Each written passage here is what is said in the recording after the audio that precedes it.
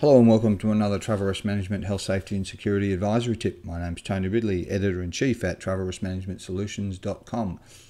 Hotels play a significant role and function within the overall travel itinerary more often than not, unless individuals, and even if individuals are staying at company-provided hostels, accommodation, or some sort of guest facility, hotels invariably feature for many and all. Hotels, first and foremost, you cannot discharge your responsibility for health, safety and security to a hotel. That means that once the individual is checked in, you simply can't wash your hands and say, well, they're the responsibility of the hotels.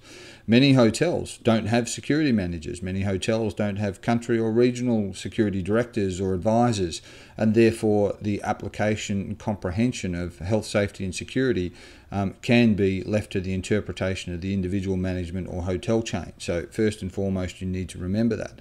Upon arrival, the types of things that you should be looking for, or even questions, is asking where the emergency assembly area is, identifying the fire safety practices. Is it a smoking or a non-smoking hotel? Where are the entrances? Where is the nearest safe area in the event of an incident, whether it be a hotel fire or power outage, and all these sorts of things, including the very basics of in the event of natural disasters or floods and storms and so on, does the hotel have a food facility, food and water?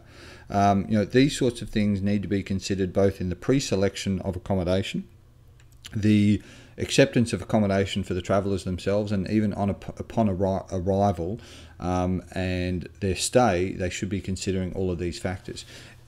Again, it's not a particularly onerous process. It's just about providing information and guidance to the travellers themselves, some of the cascading elements or concerns of the organisation as they relate to travel, and it should not just be limited to what is their budget or expense allocation of how many dollars per night they're entitled to. Does it include internet? Does it include breakfast? Just on that subject, actually, the provision of internet for business travellers, again, it's maybe inclusive in some packages. In some hotels, it may be an additional cost. Not having a mode and means of transport can be a compounding problem, further exacerbated at hotels. For example, if someone arrives in a country and determines that the global roaming fees or international roaming fees are excessive, therefore they turn off their company phone, they may or may not yet have a local phone, so therefore they've lost a point of connectivity. They now go to a hotel where the internet is not included, or it's too expensive, or they don't want to use it, or whatever the case may be. That individual could be essentially entirely uncontactable, with the exception of their meetings or the office and so on. So again, that is a foreseeable risk. It is certainly a preventable and avoidable hazard and should be considered as such.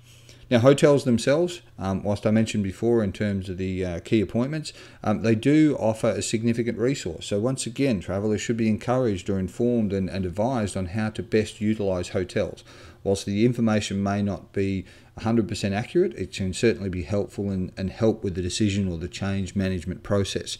So by all means, utilise the resources at the hotel if they do in fact communicate or understand your language, which again can be another compounding factor.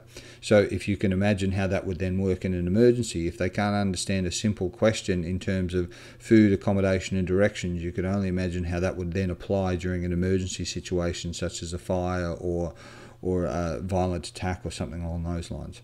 So once again, hotels form a considerable component of all travel, whether it be domestic or international. Therefore, it should feature predominantly in the company's consideration as well as the individual's use of such resources. So once again, thanks very much for joining us for another Travel Risk Management Health, Safety and Security Advisory Tip. For more information and videos on this subject, please visit the website at www.travelriskmanagementsolutions.com. Thanks, that's all for now. Bye.